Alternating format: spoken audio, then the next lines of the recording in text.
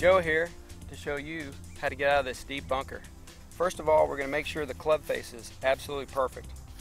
We don't want a square club face in the bunker. We want a club face that's a little bit open. We're going to key on that when we get in the bunker. Second thing we're going to do is make sure that the ball position is up forward. Number 3 is we're going to make sure that we're a little bit open to the target. After that, we get set up. We want to make sure we hit behind the ball, hit it fat. And from there, we're going to follow through.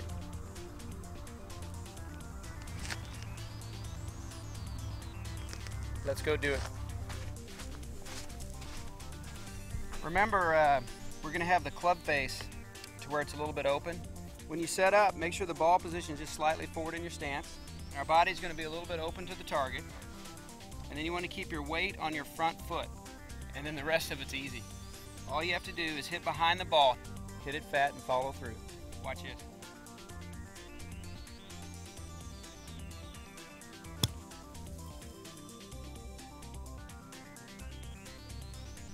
That's what I'm talking about.